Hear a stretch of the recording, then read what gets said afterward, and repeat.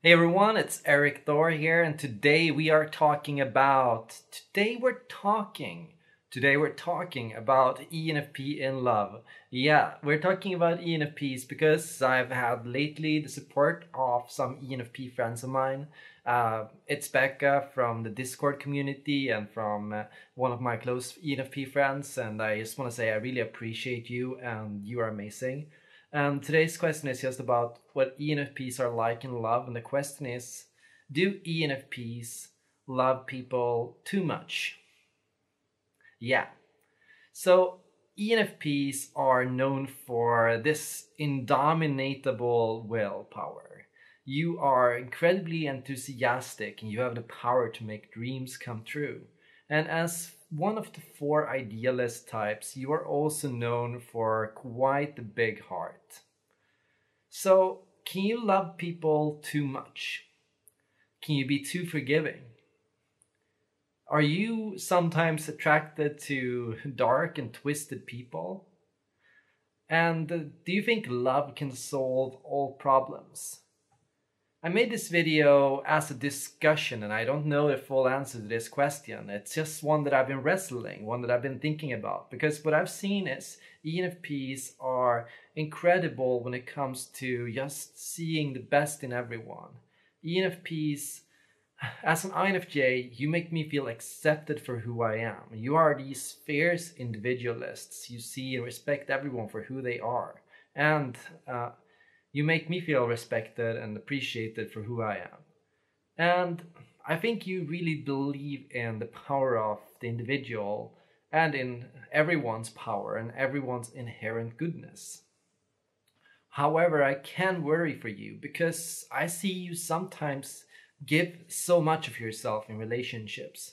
I see you pour your heart into people. I see you work so hard to love and care for and support others.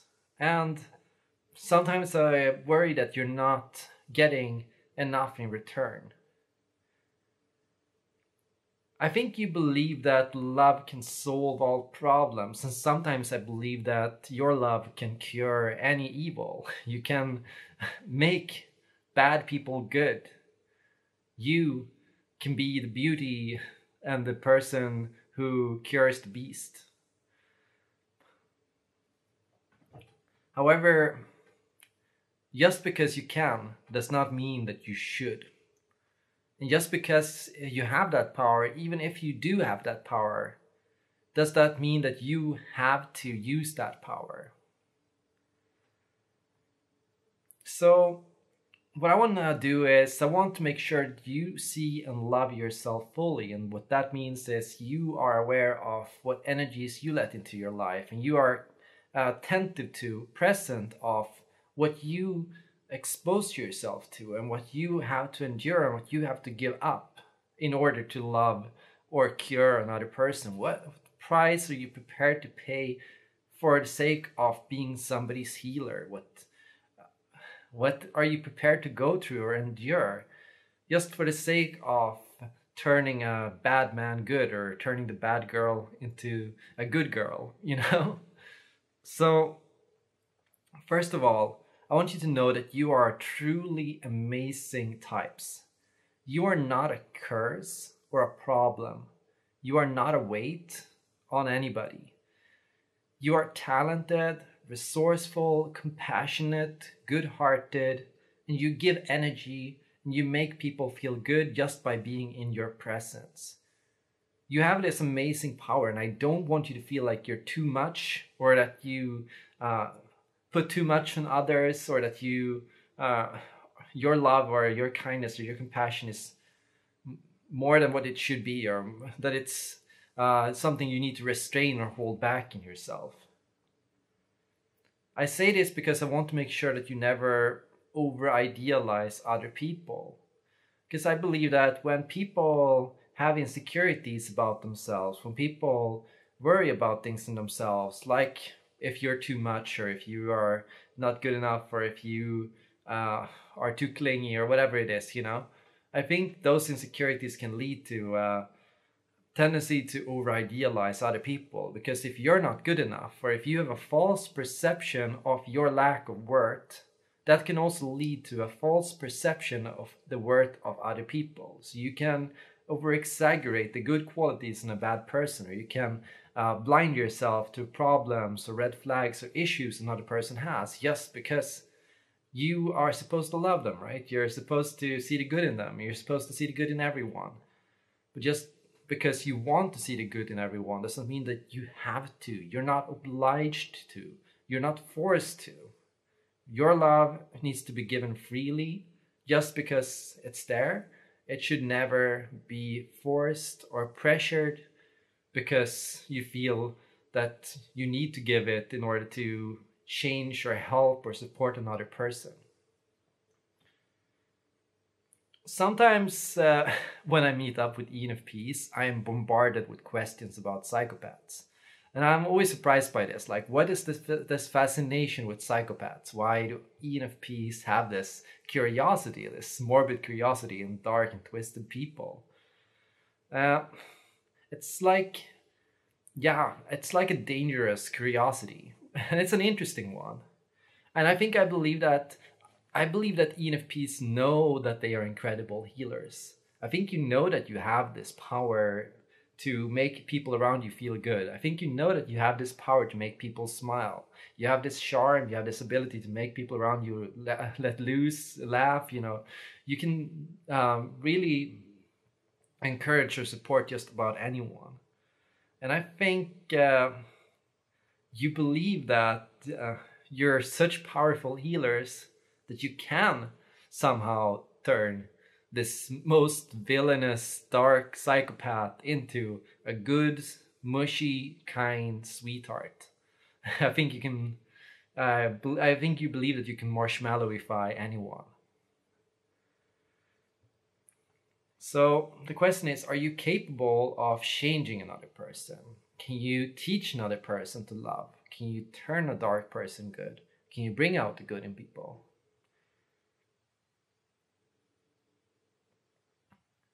Can you cure darkness and evil in the world, one person at a time?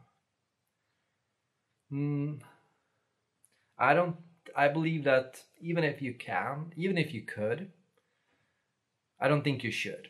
And I don't think it's worth the price if that means that you as an ENFP has to put yourself in the face of hurt and toxicity and people that use or manipulate you. I don't think you as an ENFP deserve to dim your own light or to expose yourself to such people just for their sake. So I want to say, please try not to do that. Instead, try to direct yourself and your energy and attention inwards. Try to figure out in yourself why you find an interest in these kind of people. And I don't think it's that because you can sometimes say that we attract what we're not. We sometimes feel a draw or a pull to the things that we lack or things that we don't have. So I think that we need some degree of reframing here. I don't think that it is necessarily that you are attracted to the dark or evil in these people. I think maybe what you like about them or what attracts you to them is that they like themselves. You know, because a psychopath or a narcissist does not see themselves as dark or twisted. And even if they did, they wouldn't see any problem with it. Narcissism is basically the only incurable diagnosis because a narcissist does not believe there is anything that needs to be cured.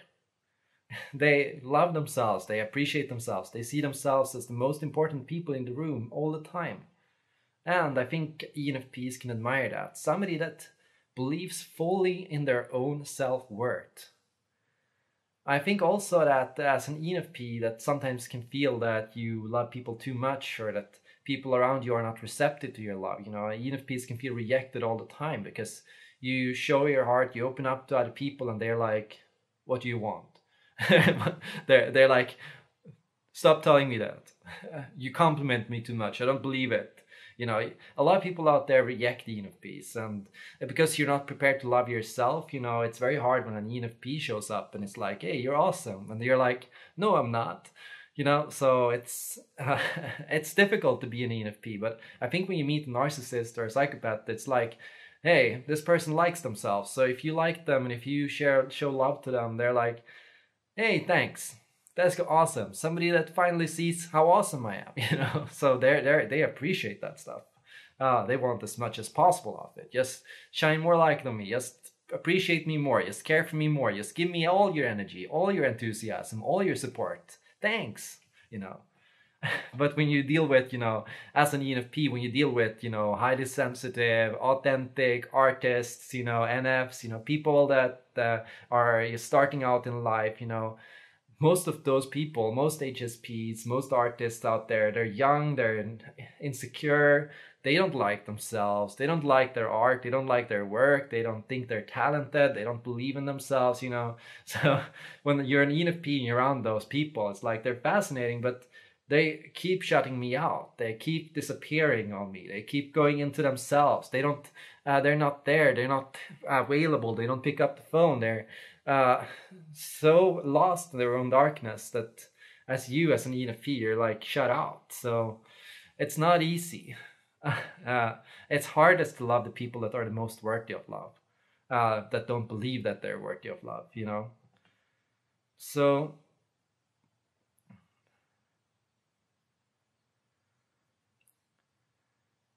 let's talk about the final question. Can ENFPs love too much? I think many ENFPs have been taught that their love is too much.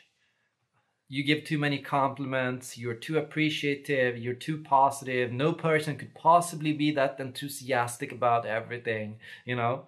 You need to play it cool, you need to restrain yourself, you can't just hug any stranger you see. You can't befriend every chipmunk on the road. I mean, those creatures, they're dirty, you know? So I think it can be hard because, you're constantly taught this lesson, and I don't think you want to buy it. I don't think you want to believe it. I don't think you want to believe that your love is too much or that your energy could possibly be something bad, because you see how people light up when they appreciate it. You can see that when people are open to it. You can see that it's a positive influence on people. You can see that you make people happy by being the way you are. So how can people say it's too much, you know? Yeah. I know also that a lot of ENFPs are attracted to INFJs and INTJs. But, you know, many of us, at least INFJs, we're stuck in introverted thinking loops. And we're so obsessed with fixing ourselves and working on ourselves and criticizing ourselves. You know, we're basically carrying around this underdevelopment sign all the time. And, you know, because we believe that we are underdevelopment, that means also that we believe that, yeah, we're not worthy of you, you know. I think a lot of INFJs have that energy, like, we're not worthy of you ENFPs yet. Maybe one day we will be. We just have to work a little bit more on ourselves, you know. We just have to spend a bit more time, a little bit more energy on ourselves.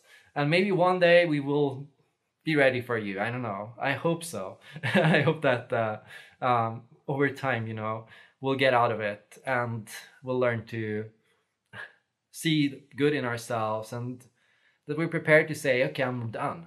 I'm good. I'm ready. You know, I hope that. So I get that it can be difficult to be so compassionate and so caring for people that do not want to feel cared for, or people that do not want to appreciate themselves. So to love somebody like that is to feel rejected. But even if that's not our intention, like, we're not trying to reject you, it's not that we don't appreciate your love. It's just that we have not learned to receive it yet, you know. So yeah, we just have to learn to start receiving you better. I don't think you need to start working on sending out less or being less you. I think we need to work on being more open to you. And the problem is, I think you have not learned to receive love either. Honestly, I think ENFPs, they believe that they have all this energy inside them and that they don't need it from other people. I don't need love from other people. I don't need people to care for me because I have so much love in myself already. I think ENFPs have that sometimes, but I want you to know that that's not true. And there's a reason why ENFPs struggle with feelings of emptiness, or why ENFPs can often feel lost, because as much as you can feel in, in your happiest phases, like, oh, everything is great, everything is rainbow and sunshine, sometimes you are running from things. Sometimes there are things you don't want to face in yourself. Sometimes there's doubts. And sometimes that energy, that social battery runs out. Even for you, that battery runs out, and sometimes you just don't feel that. You don't feel that energy. You don't feel like you are the cheerleader, because yeah, manic pixie dream girls, they don't exist. Manic pixie dream boys, you don't exist either. You're just as sad and twisted and lonely and lost as the rest of us can be sometimes.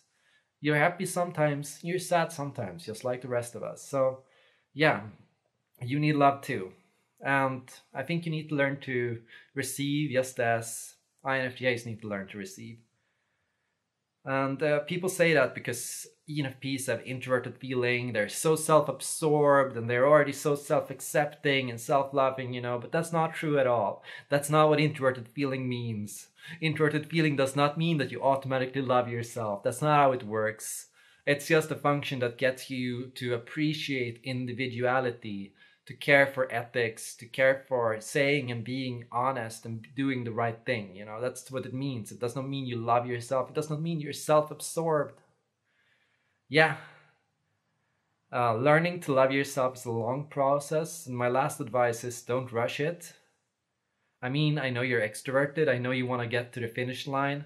You want to get the 3 kids. You want to get the dog. You want to get the house. You want to get married. You want to get all those things fixed, put together, done. Immediately, preferably before you're 21. But try not to rush it. Love is never late nor early, it just is. You can't love someone too much or too little, you can just love. Other people don't have to accept all the love or see what you see just yet. They just have to see a little bit of it. And you don't need all the love all the time. You just need love. Still, I want to say I appreciate you for trying and for being you, and I'm grateful for all the help you guys offer me and the support that you give on this channel and all the wonderful comments that you leave all the time. And so my questions for you are, what do you think? Do you think that ENFPs love too much? And do you think that there is a truth that ENFPs can sometimes be attracted to evil people? And what do you think ENFPs can do to find true and meaningful love? Thank you guys for watching, and I hope to see you all in the next video.